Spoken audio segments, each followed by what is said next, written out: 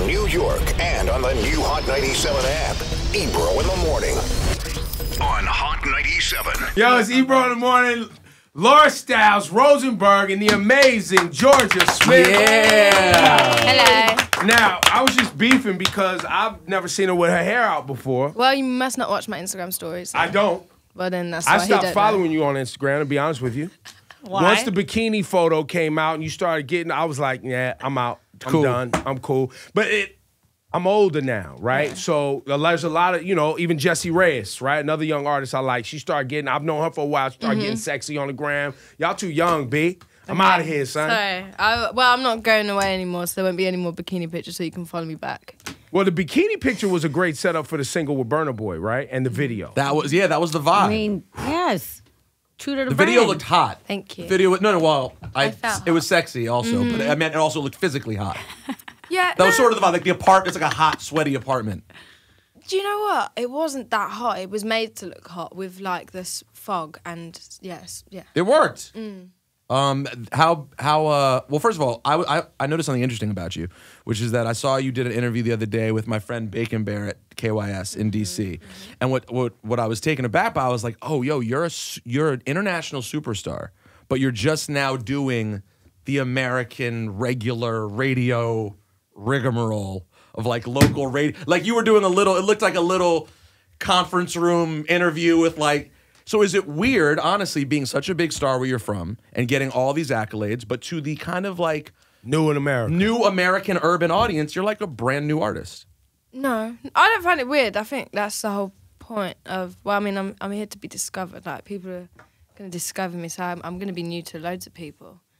So yeah, but yeah, I know it's taken me a while to come to America to talk to you guys. Sorry. Why? Why has it taken you so long? I don't like interviews. Don't. Yeah, Why? I don't like talking. I mean, it's not I don't like talking. I like singing. I don't like explaining things. So I'm just, yeah. So you like your lyrics and songs speak for themselves and not do interviews? Yeah. Well, why don't you not do interviews? No, because like. Just with me. I mean, you can do interview. We've interviewed now at least 2 times, 3 times. FaceTime, but it was FaceTime. It was chill. So just only interview with me and my friends and fuck everybody else. We get, it'd be like Howard Cosell and Muhammad Ali. There's some other conglomerates in media that if she did that. Fuck them. I hear you. I'm with you. I agree with you. But I think it would be challenging. You know what I mean? Fuck those guys. Yeah, no, I agree. Fuck these guys. The label guy. But is it just like I cannot. What's the feeling like when you're going to do interviews for the first time in this kind of circuit? Is it uncomfortable? Like you don't want to get overly personal, or do you just feel like you're on display and kind of have to put on a show? Yeah, sometimes. I think last year I didn't really. Last year was the first. Like, okay, if we're talking about last year, how about last year? I feel like I put on a show loads of times because I had to be like. All the time when I was actually really tired and I didn't want to talk about how I wrote Blue Lights, how I did this all the time. But then I know that I have to because people want to find out. Right.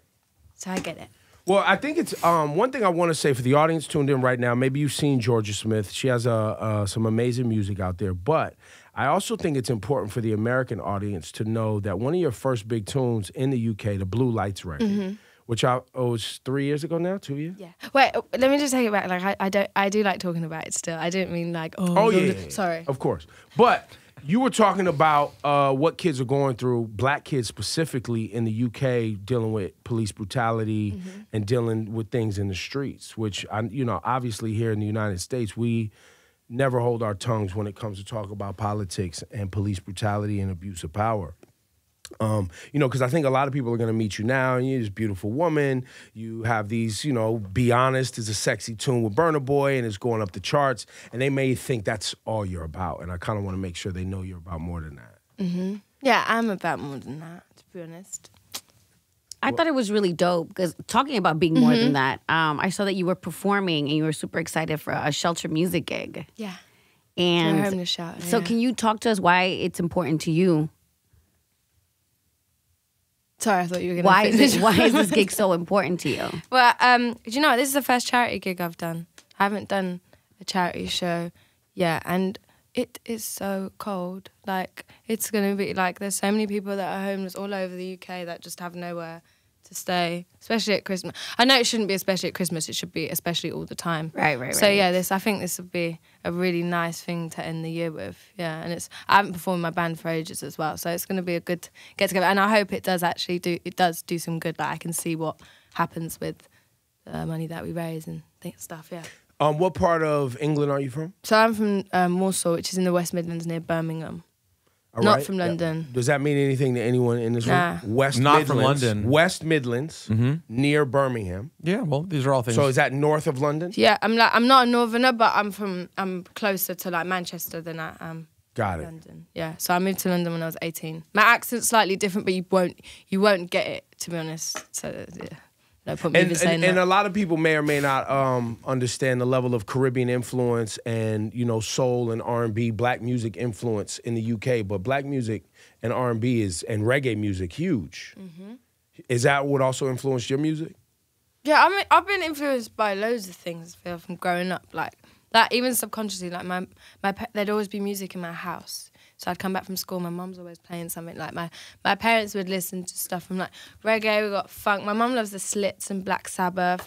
And then my dad would be playing just like D'Angelo, Damon Marley, all sorts. And then I sang, I'm classically trained. So from 11 to 18, I sang classical music. So I'd sing in like French and German and Latin. I wouldn't know what I'm actually Like saying. opera or something? Yeah, basically. Oh, that's so so I dope. did that. So I feel like I've been influenced by loads of things. Yeah. What's your favorite style of music to make? What I make. Whatever I start singing, whatever Just comes out my whatever it mouth. is. Yeah, It could be basically. anything. Yeah. Vibe-wise. Wait, were your parents musicians at all? So my dad was in a band before I was born. It was like a neo-soul band. Okay. And it's fun because some of my friends who I grew up with, some of their parents were also in the band with him too. Oh, really? You know Yeah. it's crazy? I'm so old or she's so young that her dad was in a neo-soul band, which was a 90s Thing. term. Late 90s. Yeah, so- They want to be fair. Late 90s. Late 90s. Get later, But yeah. just to put it in context. Yeah. Because I know, hearing that someone's parents were neo soul went to us neo souls like Jill Scott, and we're like, wait, but that's like 2000. Exactly. But how old are you? I'm 22. 22. See? Makes So sense. yeah. Just like that. So your dad was burning incense, and He wore a Talking- head wrap. Dad, You had dad a wore head a wrap? He didn't have that. Well, I had don't he was know. rolling Fontaine. Your dad wore like the British Walker hat. He had like the little circle glasses. Nah. He just had shaved head. I think maybe he would have worn a beanie hat, but no. Beanie. No incense. He was making salads with croutons. No. Inviting Fresh people. bread and lettuce croutons. Wait, what's your parents? Are you biracial? Mixed race, yeah. Your My mom. mum's white. Your mom's English. white, and I'm not judging simply because you said Black Sabbath that your mom was white. I knew that off top. No, So that his was- mom listened to Black by the way, Sabbath. me too. I was like, oh yeah, I need to ask her what her parents' background is. No, but my mum puts me on to more reggae than my dad, to be Oh, honest. really? Yeah, so let's just, So yeah. she's just super diverse musically. Yeah, honestly, like she's always sending me things to listen to on YouTube and just, new things. And, Dope. Yeah. She bought Rihanna's album when it first came out. She was like, she's going to be huge. Oh, I really? remember, I remember she put it in my room. I remember listening How to big of that. a fan are you of Rihanna? I love Rihanna. I think she's a queen. You ever met her? Never. What? Never. She Oh, did. that's- She was putting her makeup on to my song though. Oh, on that's a Instagram. moment. Wait, and y'all still haven't met? Did you put a Yo, comment? Did you Riri, put a come comment on, there? man. Did you DM her? I DM'd her saying queen. Just that. Queen. That. Queens. What else can I say? What else should I say? I don't know. I wouldn't know. There are things, and I apologize for this. It makes me feel like such a barbaric ignoramus. But there are certain things that Brits can say, and to Americans, it will forever be amusing, and Like in a what? lovable way. When you just saying, "I DM'd her, Queen," it sounded to us, I can't. I mean, it's That's like funny. it's amazing. But hold on. So when you DM'd her, nothing back. So I got aired. I People love- like airing me, man. I hate getting fucking aired. I love hearing when like amazing, successful people deal with the regular of like sending someone a DM and just looking for that scene and reply. Yeah. Nothing. Didn't even open it. But that's Rihanna. She's Now, I mean, who you she know what open? will break the internet? Because your swimsuit Be Honest video, crazy. You and some Savage Fenty, Crazier. crazy. Rihanna, cut the check, fam. Stop playing around. Let's get this They've moving. sent me Savage Fenty. But you didn't share it okay. with the rest of the world. It's too much, man. That's a lot. It's a lot. right? So wait, did you really say you unfollowed her for a swimsuit picture, but And now then- you're Sorry, encouraging her to Dad. post And now lingerie? you- I'm Yeah, but that's what confused. she's supposed to be doing. No, I'm not gonna supposed to be. see it. Who said I'm supposed to be doing that? Yeah, why is she supposed to be doing that? Well, because you How already dare was you. in your drawers in the bill. Well, it was a swimsuit. It was a but swimsuit. And shorts. It was like Different. regular. Oh, it was shorts? I didn't see the whole thing. I I didn't felt like even you watch were the wearing whole shorts thing. in that video. It was a regular. I No, unsubscribed. it was a Telling you. swimsuit. You I unfollowed. Sorry. was like, Okay. Ebro's reason for unsubscribing is because he's like appropriate and older and a dad. nah, I wouldn't know. I just want to make sure I stay focused. Stay focused. For me, I actually had a conversation with a friend today that I was like, sometimes women post things and men, no matter how far along we are and like developed as human beings, literally your gut reaction is like, I'm gonna just type something crazy in the comments. And then you're like, you know what? Let me not do this. Put the phone down, walk away. Yeah, and I see other women that I know commenting, and they're putting up like peach emojis Talking and like, about ass. "Ow, Yeah, sexy! Look at that ass!" And I'm like, "Facts!" And I'm ready, and then I'm like, you know what? I can't. I forgot that looks. I wish more people thought like that. What to not do it? Yeah, I people know. say some mad stuff about me. In comments. Have you like if me take a if you gander. type my name on Twitter, like Oh, well, let's it's do it. actually I got it. disgusting. I'm on it. Oh, disgusting. Not even Yo, funny. no, Oh. it's not even funny. Like there's some like crude stuff, that's and I not just cool. think Well, But I Don't don't do think that. they think you're going to see it. yeah, but They're doing I've- it for their friends. They're I've not really seen- doing it. I've seen it. So you go and just Disgusting. just randomly Nah, Google like your people name? tell me, like my friends will be like, "Look at this." I don't type my name in. I ain't typed my name in Twitter for like years. It's just not. I don't like Twitter. I not don't use healthy. Twitter. It's not. I don't like it. It's a weird place. you're Very. more comfortable with Instagram, Yeah, I just post pics of me on my story, and that's that. I close Right. the app. right? Whereas the back and forth of like, let me just get unsolicited comments from strangers and what Yeah, they think about me. Yeah, I think like. So Rihanna left you on red. Or she didn't even respond. She But didn't I'm even sure open your it. DMs are crazy. Yeah. And you leave a lot of people on red. I'm By the way, sure. I sent you a message before, unseen. Oh So- my God, you Really? did? You're my Rihanna. So You did? What'd you say? I think it was like when You the just birth- go facts. Maybe Queen. No. It wasn't a comment to something she wore. It wasn't like a "Hey yo." It wasn't that. It was something better than that. It was like new records hot, or Okay. like I'm sorry. like So no. you fishing. I'm rubbish on my. Yeah, it was like, fishing. You was I was fishing. Line went out. Guess what? I got Rihanna. It happens. It happens the best. At least you went for But it. that's what I'm saying. That's why the story's so Shoot gratifying. your shot. Yeah. But this is the point. We admire people, and you see them, but people are popping. Everything's relative. How many followers do you have on Instagram? 2.9. So I go. Georgia has 2.9 million followers. How many you got? They Not enough for her to notice. Yeah, how and, just, many? and then Just how Rihanna has many? like six. How many? A few 100,000. Oh, she's not responding. No. Finish. And then Rihanna's the next level. You You know. saw she looked at me.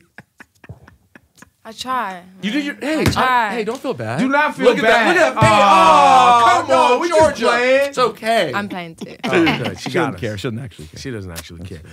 You and Burna Boy together, big deal, and obviously Afrobeat and music coming out of Africa is just having a great run, and the music's incredible.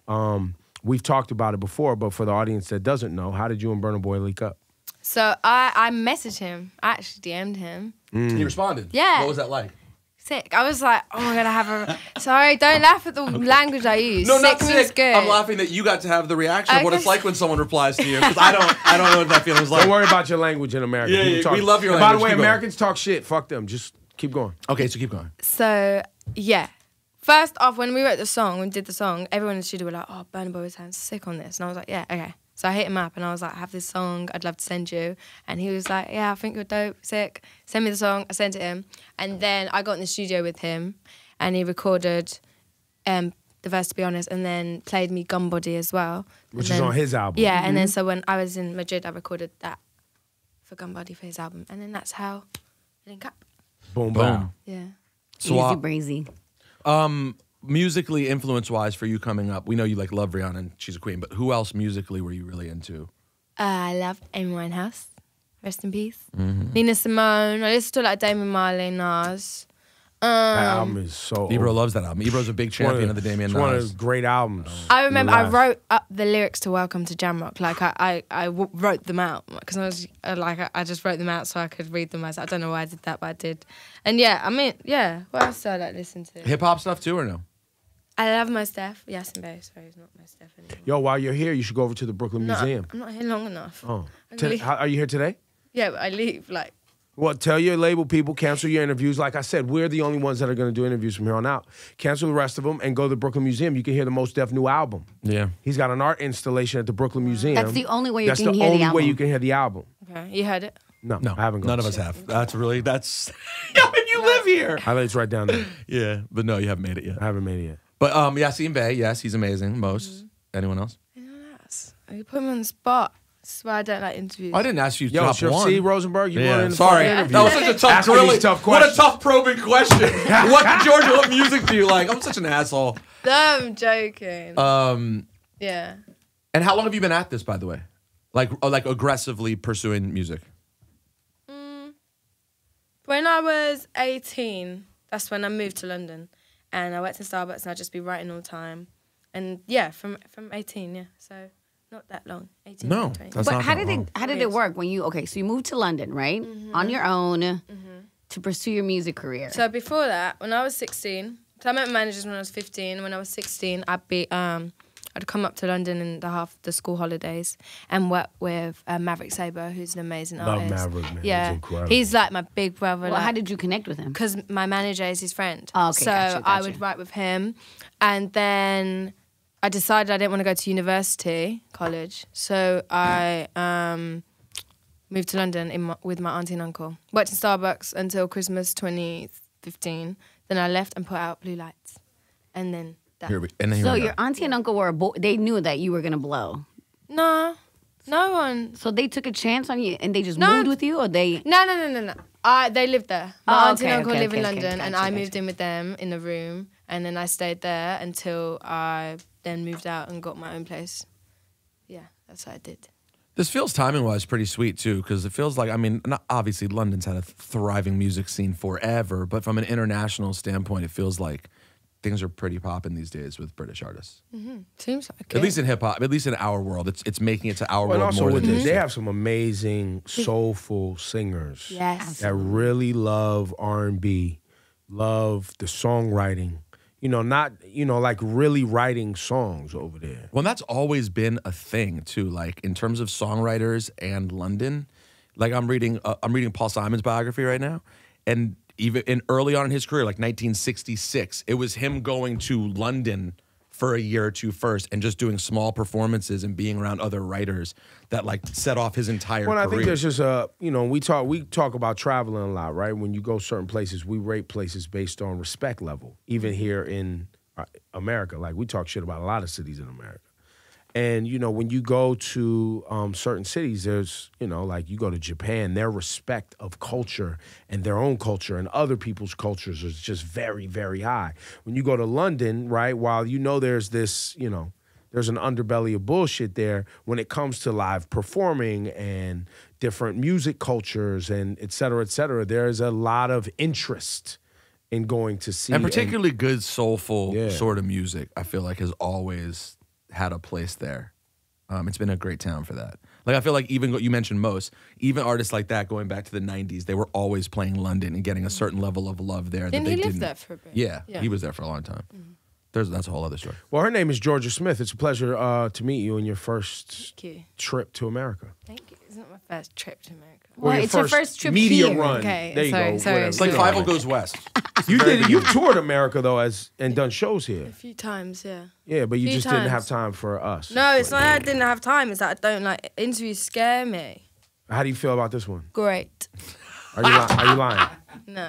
Can you see? She loved it. dude. She's so She's into such this. an She's asshole. gonna post so many clips. Yo, from man, it. she's an asshole for real. No.